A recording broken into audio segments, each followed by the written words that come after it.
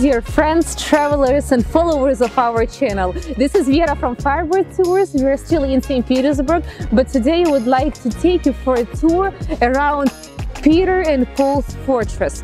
Maybe it must have been the first video on our channel, as Peter and Paul's fortress was the first building established by Peter the Great in the new capital on the 1703.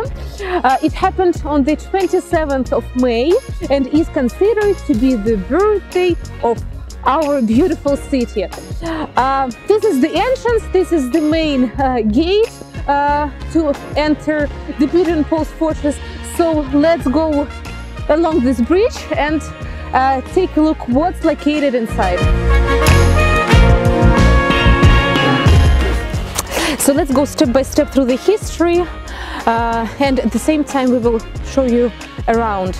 So during the Northern War with Sweden, Peter the Great wanted to build a citadel, a fortress at the Neva River Delta, in order to protect the just regained lands on the coast of the Gulf of Finland, and also to control the trade in the Baltic region. Plus also to protect the projected capital. You see, Peter the Great studied in Europe and just dreamed about building a very European-like city, and the location of future Saint Petersburg applied to his plans, well, just perfectly. So first here was a fortress, which by surprise never participated in any sea battles. There was another fortress called Kronstadt. It's very close to St. Petersburg in the Gulf of Finland. We will show it to you on the map. Which served as the guardian on the way to St. Petersburg. But I didn't tell you why the island where the Peter and Paul's fortress located called the Hare Island. The legend says that when Peter the First arrived to the spot, there was nothing here and there were a lot of hares. So one of them jumped on the boot of the emperor, and this was it, pretty much. That's the story. Here the story ends. So it was pretty simple. Yeah, thank God it was a hare. So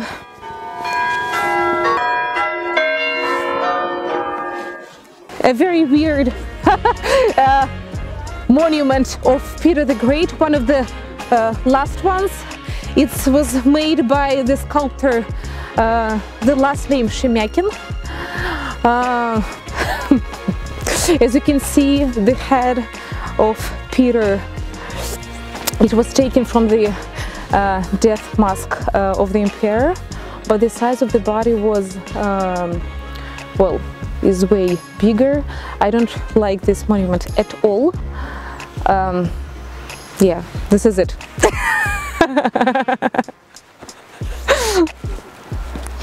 This is a very weird place, to be honest. I don't know what I feel about the Peter and Paul's fortress, because so many things happened here.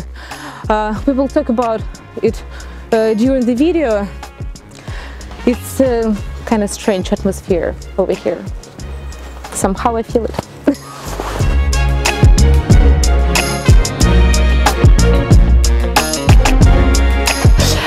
I would highly recommend you to go up to the Neva panorama,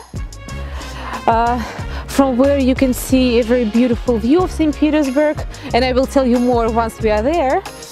This is where you can buy a ticket to Neva panorama. The thing is that entrance to the territory of the Peter and Paul's fortress is absolutely free, but if you would like to go up to the Neva panorama or to enter the Peter and Paul's cathedral, this will be for an extra price. So the price for the ticket to Neva panorama costs 300 rubles, which is, well, around $5 by today's rate. So let's go in. One ticket, please. Let's go.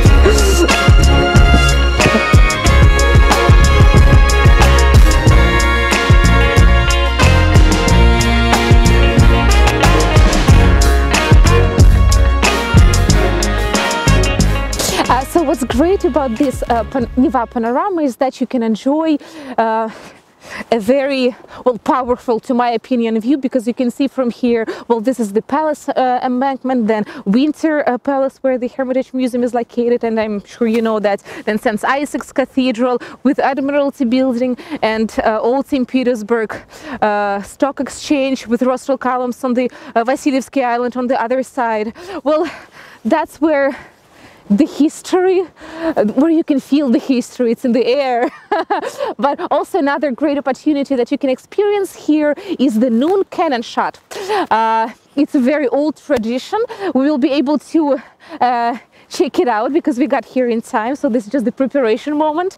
So but in the old times, during the Peter the Great times, there were two shots, one in the morning to start the working day and one in the evening to notify that the working day is over.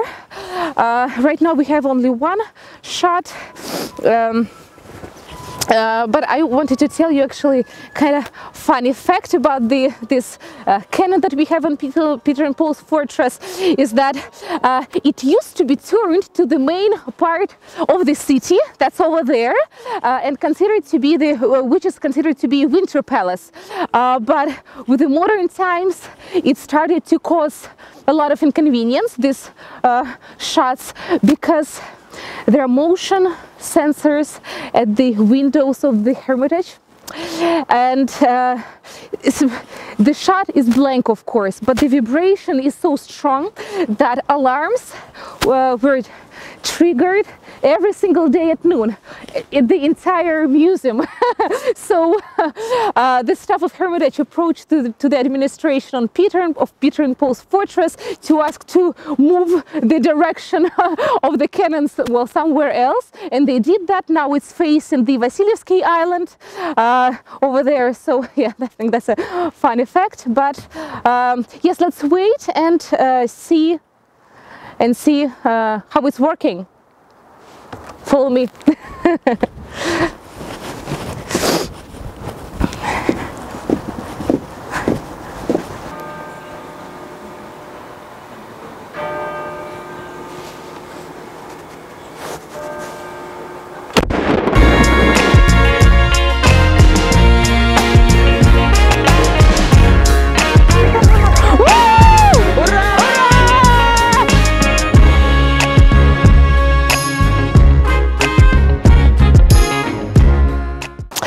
This gate that you can see over here, this is not the main entrance. The main entrance is the one that we shoot in the beginning of this video. These gates are called Neva gates or death gates. Why is that? The thing is that since this fortress was a prison for quite a long time, prisoners from here, usually at night, were taken to the penal servitude, or after execution, the bodies again at night were taken to the cemetery.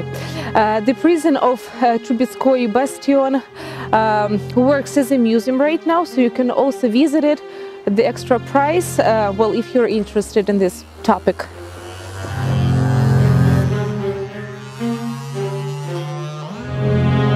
I'm not planning to talk today about the construction of St. Petersburg, though it's very interesting and extremely it was extremely tough building of the city. Today let's concentrate on Peter and Paul's fortress.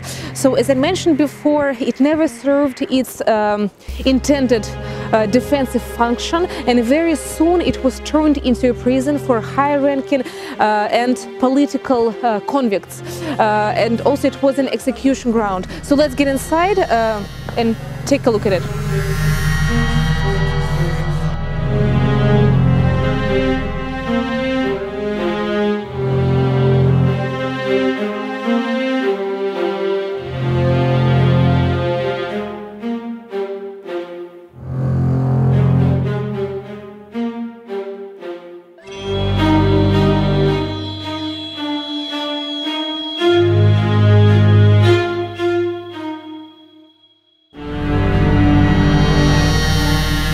In this prison, there was created a very strict system of solitary confinement, the purpose of which was to isolate the prisoner from completely from the entire world and from the other prisoners. So yes, we're here. To be honest, the feeling is a little weird because of the place, of course. Well, let's take a look around a little bit.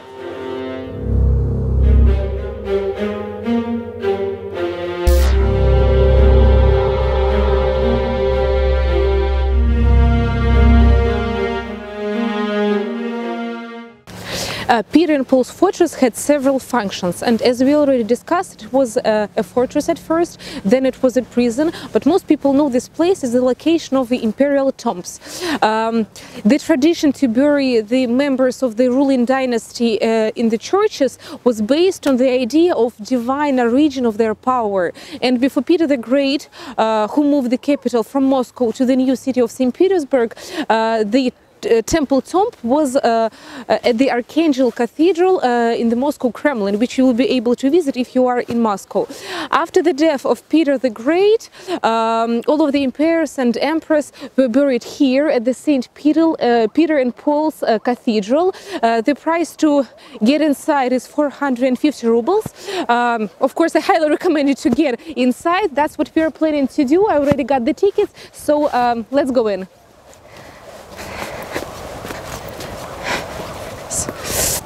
This is an Orthodox church. It doesn't look like one because we are used to see the Russian Orthodox churches, you know, with the domes, with the, like onions. So there is a different Russian style of the Orthodox churches. But Peter the Great wanted to build this church in very like European style, so it looks completely different. But this is an Orthodox church.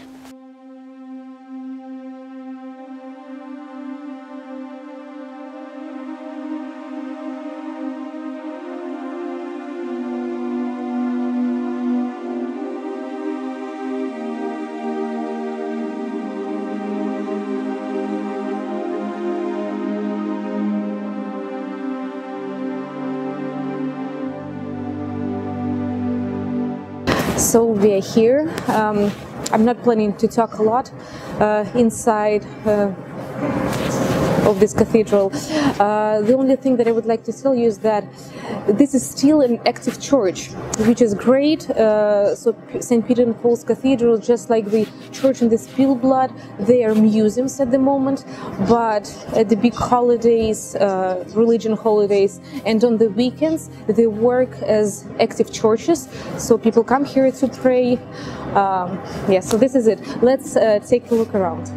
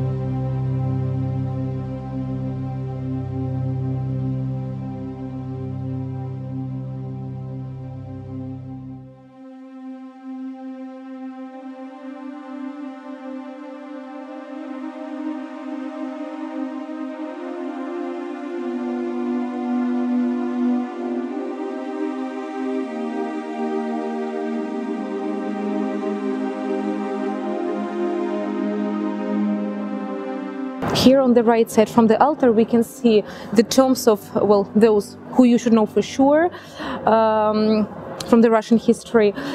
This is Elizabeth I, daughter of Peter the Great. In the middle, Catherine I, his wife, and the last tomb is Peter the Great.